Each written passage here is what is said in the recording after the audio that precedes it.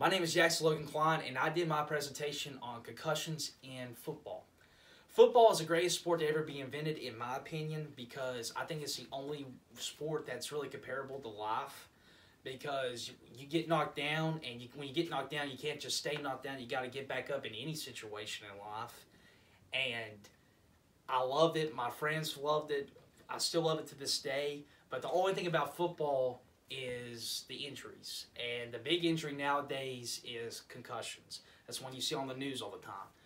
But in youth football, which is the ages from 8 to 12, these kids, this is when the young kids want to become their favorite NFL superstars, like Darius Leonard, T.J. Watt, or Christian McCaffrey.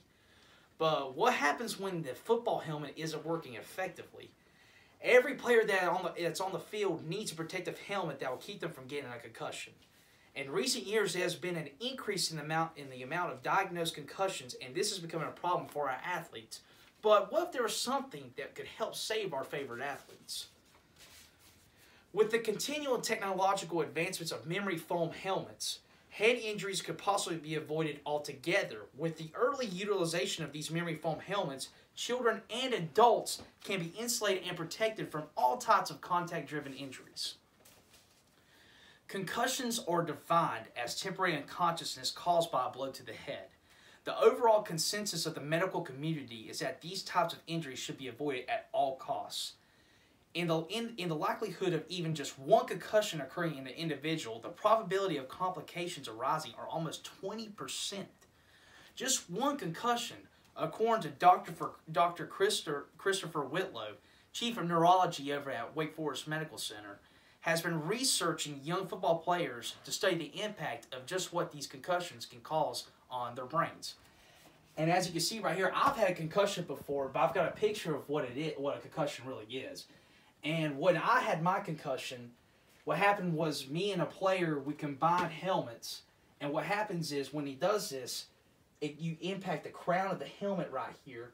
And what happens is the force of that impact causes the brain to strike the inner surface of the skull and rebound against the opposite side like a spring. In severe concussions, the brain rebounds and it twists. And as you can see right here, a really bad concussion can also not only cause damage to the brain, but it can also cause some damage to the spine as well. It can swell, and it can cause a bunch of anomalies in the brain. Some statistics show about concussions in football are that 10% of all contact sports sustain concussions yearly. Football injuries associated with the brain occur at the rate of 1 in every 5.5 games. Well, I want to become a biomedical technologist, and in my field of study, what I've been wondering is what we could do to maybe help impact the amount of concussions in a football helmet. So I've looked at NASA, and you'll say, well, what does NASA have to do with football helmets?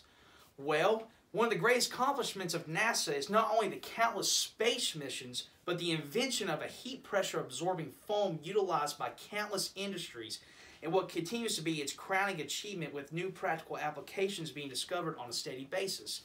Could this foam be the answer to what we use inside of a football helmet?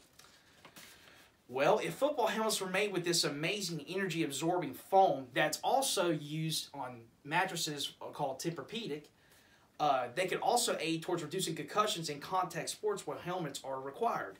In NASCAR, they've already started using these, especially in the seats and in the helmet. There's already been one driver whose vehicle featured this custom foam in place seating, and he walked away from a serious crash, nothing, no concussion or nothing. It's because of this high impact energy absorbing power. Now that Tempur foam is nearly 40 years old, it is much more energy absorbent and cheaper to produce than when it first came in the scene. Only after more extensive research could it possibly ultimately prevent all head injuries entirely. This will be the ultimate solution to any brain injury caused by impact collisions. One of the latest, most advanced helmets is from a startup company based out of Seattle, Washington, Visus. This has been recently released its football helmet, which is engineered with multiple specialized layers designed to mitigate impacts believed to cause concussions. This helmet differentiates from the competition because of its unique outer shell material that is designed to mitigate the forces thought to cause concussions on the football field and in other contact sports. It is used by players on nearly all NFL teams, more than 120 NCAA programs, and more than 1,200 high school teams. But the only disadvantage of this is it costs over $1,500 per helmet. Another option is the Schutt Custom F7 football helmet. This helmet features groundbreaking tectonic plate technology, a helmet stabilization system lined with temper foam, and a host of other advancements.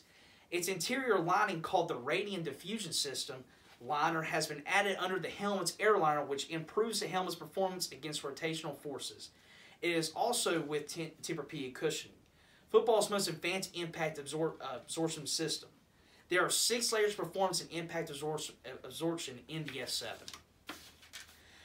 Awareness about concussions has never been greater among football players and coaches. So in order to help prevent head injuries in our favorite football players, it is evident that new football helmets are needed. The NFL has recently reported that the number of concussions have decreased. One reason is the number has decreased is because those helmets are using foam inside them to protect the players. I love the game of football. I can't wait for every NFL Sunday or every college football Saturday. And I want the game of football to continue, and I want every player to be safe.